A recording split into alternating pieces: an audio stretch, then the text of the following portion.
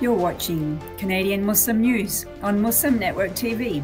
From Toronto, Ontario, I'm Catherine Bullock. Assalamu alaikum and greetings of peace. Today, a conversation with Masihullah Hanif on what it's like to grow up as a Canadian Afghan. But first, some news headlines. Saskatchewan and Alberta on road to pre-COVID normalcy. Muslim Uyghur community protests CBC coverage of Olympics. Edmonton police looking for suspect in hate-motivated attack. And world's biggest companies exaggerate their climate actions. And now the details. Saskatchewan and Alberta laid a roadmap yesterday to resume the pre-COVID lifestyle, putting pandemic-related restrictions backstage. Saskatchewan will no longer use vaccination passports starting Monday. Other pandemic-related restrictions will be lifted by the end of February, revealed Premier Scott Moe. Similarly, Alberta will discard vaccination passports starting tonight at midnight. On Monday, school children will not have to wear masks, and those under 12 will not need to wear them anywhere. Oppositions in both provinces have criticised their premiers for their reopening plans, reminiscent of their previous summer decisions, which spiked COVID-19 cases. Uyghur Muslims protested outside CBC Windsor on Friday for broadcasting the 2022 Beijing Olympics, despite China's human rights violations in Xinjiang. Alim Yüksel, a protester and member of the Uyghur Youth Group of Canada, told local media sources that he wants Canadians to condemn genocide and boycott the Games. He also criticised the lack of response from the International Olympic Committee, or IOC, to change the host country on account of China's inhumane treatment of Uyghur Muslims. CBC's Director of Media Relations and Issues Management, Leon Ma, says that they are obligated to cover the Olympics because of an agreement with the IOC. Edmonton police are looking for a suspect after a black man was attacked in what they believe was a hate-motivated incident. The police say the victim was walking when another man shouted a racial slur from across the street, ran up to the victim and punched and kicked him until he fell unconscious. The victim was treated at the hospital for non-life-threatening injuries. Edmonton police are encouraging anyone with information to come forward.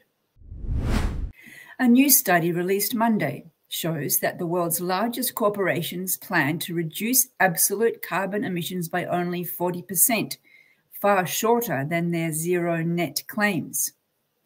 New Climate Institute and Carbon Market Watch found that the climate pledges of most multinational firms cannot be taken at face value. The study assessed the transparency of each firm's climate pledges and gave it an integrity rating, which was based on climate targets and progress in reducing emissions. Amazon, Google, and Volkswagen were among those found to have low integrity on net zero targets, while Unilever, Nestle, and BMW Group had very low integrity. And that's it for the news. Have you ever wondered what it's like to be a young Afghan student or a Canadian of Afghan descent in Canada during this time of the Taliban retakeover of Afghanistan and the massive influx of new refugees? Well, to share with us his experience, we have Masihullah Hanif, a former president of the Afghan Students Association from the University of Toronto, Mississauga. Welcome to the show. Assalamu alaikum. Wa alaikum assalam. Thank you for having me, Dr. Bullock. It's a pleasure. It's a pleasure. It's a pleasure to have you. Thank you. I just mentioned, as you heard, about what it's like to be a young Afghan or a Canadian of Afghan descent. And I believe that you yourself were born in Canada of Afghan parents. What's it been like for you and your family to watch what's going on over there in Afghanistan? Oh, it's been difficult, really tough. When we heard the news of the Taliban takeover leading up to the week on Sunday, August 15, it was tough watching the news. I was keeping up with the trends, what's happening. And then when it occurred, my mom, dad, sister were all really down. Extended family members as well. Then we did have an event that day as well, raising awareness on the situation and calling out for the Canadian government and responsible what's happening in the country. And That's how we. you mentioned that you had an event. So this was when you were president of the Afghan Students Association. Is that the event you're mentioning? No, so this is when I left it. I left in April 2021 as a graduate from UTM, University of Toronto, Mississauga. But this was a coordinated event by different nonprofit organizations, Afghan organizations. We had organized it prior to knowing that the country was going to fall on the 15th. So just raising awareness of that as well. And it was a great turnout. A lot of Afghans came out, let go of their frustrations, um, raising awareness on what was happening in the country and what we want the Canadian government to do on the response. What do you want the Canadian government to do? What we requested was that they increased their number of resettlement of Afghans coming into the country, and for them to just raise awareness on multinational level organizations like the UN to fight for Afghan rights, minority rights, female rights that are in danger under the Taliban, as it had been back in 2001 prior. So that's primarily what's your parents' story, if it's not too personal? Like, how did they come to Canada? So they came. So what happened was that it was a 1990 civil war. They left Afghanistan in 1990, I believe 1994. They went to Pakistan, neighboring country Pakistan. They lived there for 2 years, and they applied for refugee status. They got it eventually, and they came into the country in Canada in 1996. And then you were born here after that? I was born here, yeah, after that. Yeah. So you had parents who were Afghan refugees. Does that give you a special connection to the refugees who are coming in now? Oh, yeah, definitely, yeah. How my mother, explains the stories of leaving the country, settling in a second or third country until they're coming over into Canada, the difficulties they had to go through, the challenges. I can definitely connect. I can definitely understand where these incoming refugees are coming from. And I do hope that I can somehow help them out when they arrive, or the influx that has arrived so far. What do you think is the hardest thing that they'll be facing right now in the early years? Resettling, getting to know the language better, finding accommodations, living accommodations, getting a job, these kind of stuff. If their children are in the middle of school, getting resettled back into school, and getting aware of the culture, the country, the language again, all these processes, it takes some time. But I just hope once it goes through that, they'll be well off.